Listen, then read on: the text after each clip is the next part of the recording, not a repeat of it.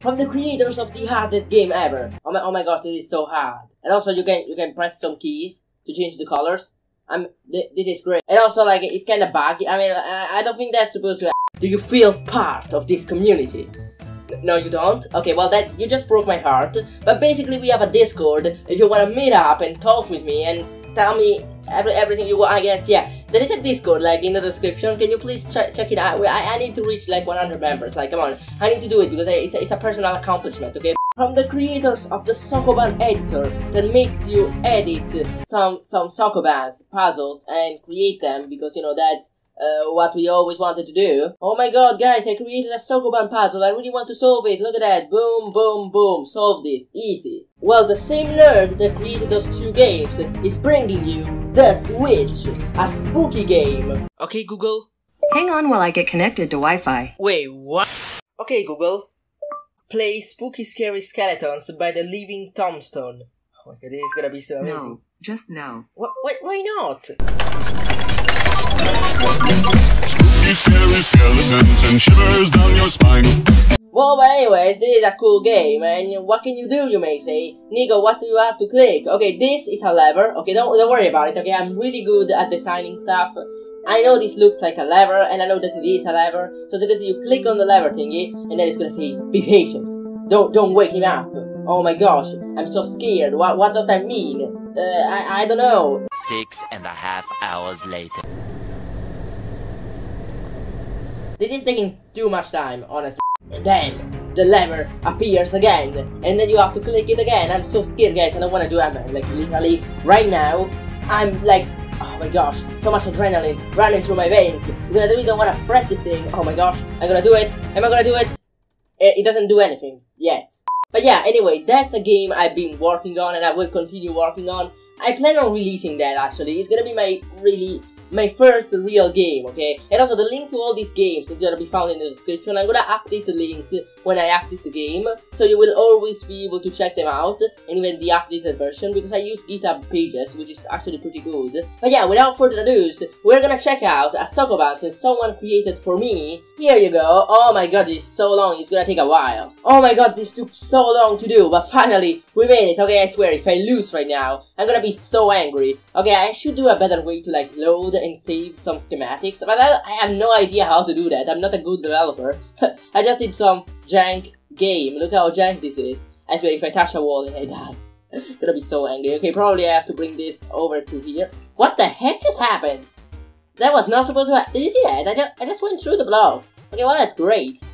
Good to know that my game is stupid. What am I even doing? Oh my gosh, I'm so scared. Okay, now we have to go down here.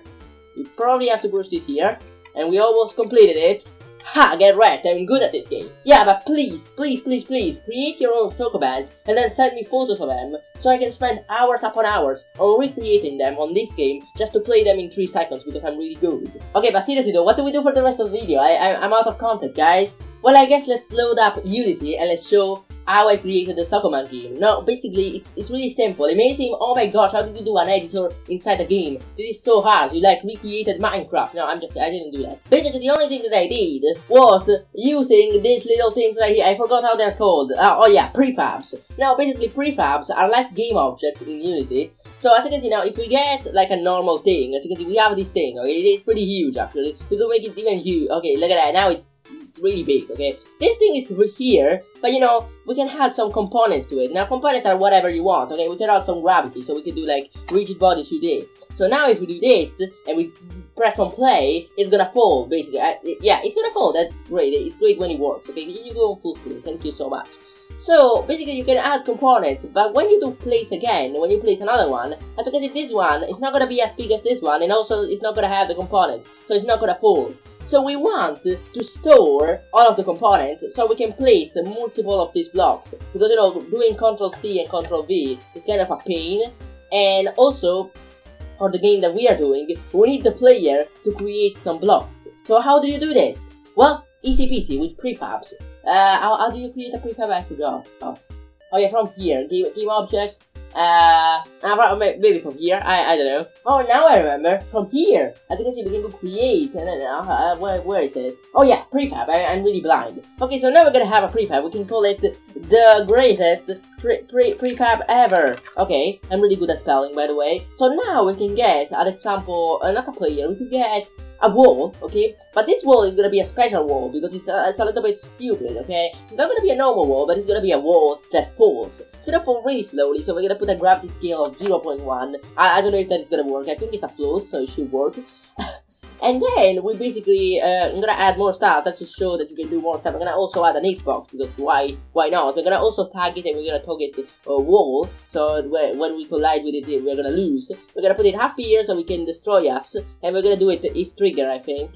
So you know, because I don't know, I think I used the trigger collisions in my script, so we need to do it trigger. What else? I think we're good for now. But now if we do play, in theory, if the game is working, when the thing hits me, I'm gonna lose.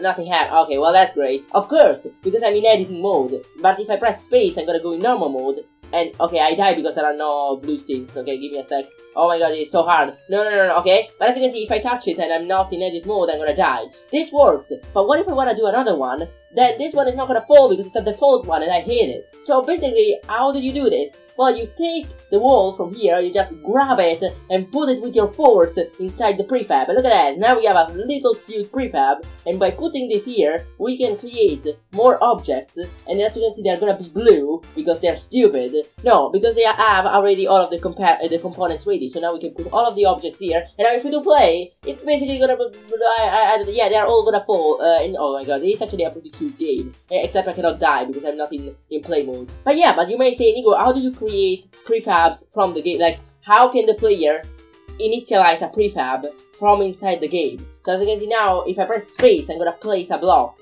The block that I place is actually a prefab. But how can I initialize it via script? And so it's pretty simple. We just go to the script, the player control script that I created for the player. And as you can see, if I go there, there's like a little command that basically tells me, take the prefab that's here and put it here, instantiate.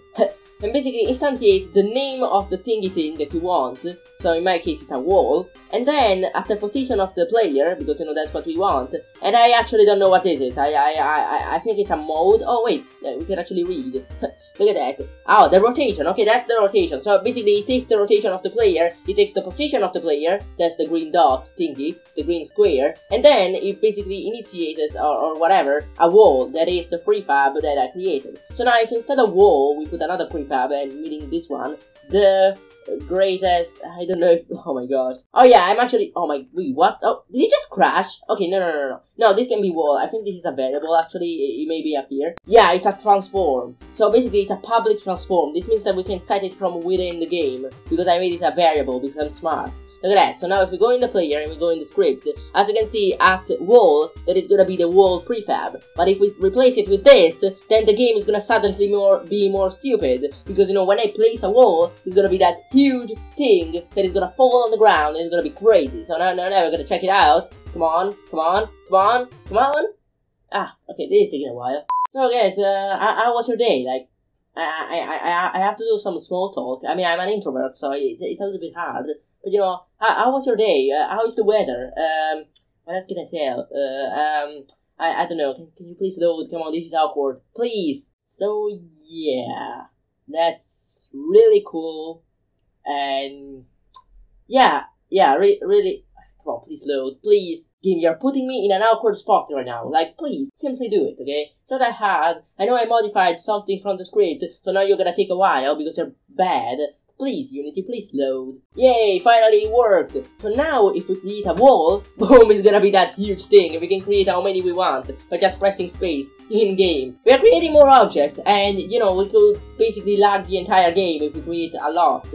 Look at this, for some reason, like, not for some reason, because I'm a pro. Look at that, you can only make an object inside an object, so now I'm pressing space and it doesn't work. I have to be outside the object, so dumb. Did you know you could actually glitch the game? Look at this. If I place this, okay, and then I go to a wall, okay? If I place a wall with space, okay, that happened, I'm sorry. But if we place like this, okay, if we place it like this, see?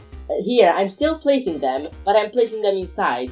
As you can see, now I place them here, but as you can see, if I make it really fast, I'm gonna be able to place it inside the block. So as you can see now, if we do play, There is gonna be, it was already inside the block, yeah, as you can see. Yeah, that's how you place a block inside a block. Now, I did a little bit of a check, okay? So you cannot place a blue block inside another block. So if you try, it's gonna just get deleted. Because, you know, it's a little bit, just a little bit on the silly side, because it would bug out. Because as you know, wait, what the heck? Okay, as you know, if you put a block inside another block, you just lose.